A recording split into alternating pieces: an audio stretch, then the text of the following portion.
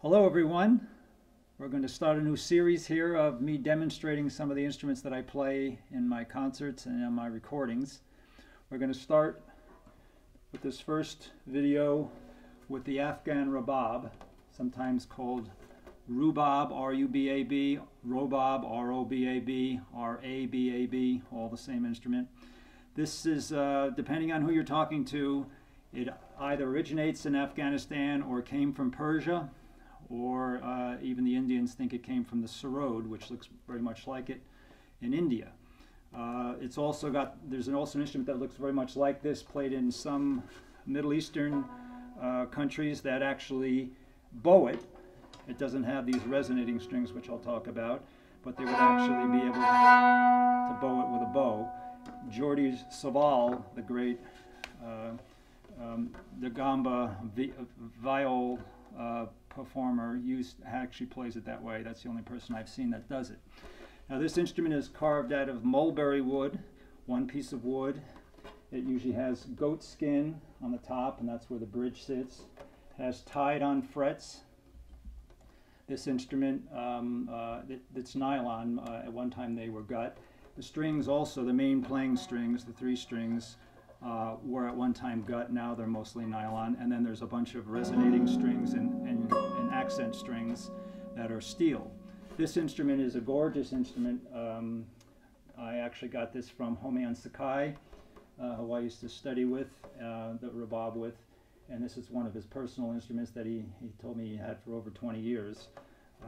And really, it seems like the reason he gave me this instrument, or sold me this instrument, is because they keep adding more resonating strings on it, and the ones he uses now have more than this one.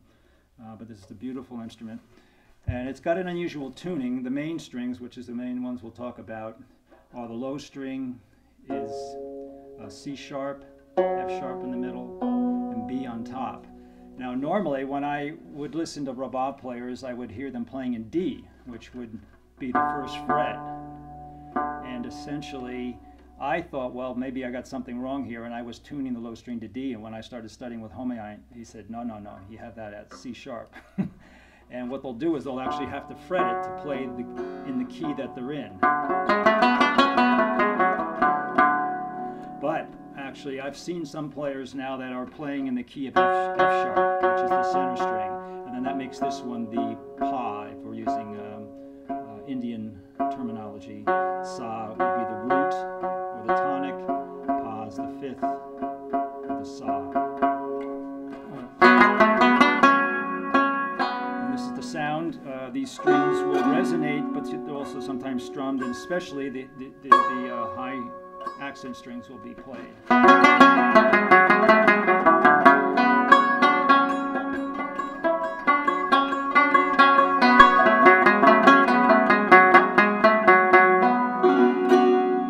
Now we're going to actually play this little rhythm track that I set up with the looper, and just quickly show you. It will contain this little goblet drum, clay goblet drum, an udu, which is actually used quite a bit in Middle Eastern music now, Persian music especially.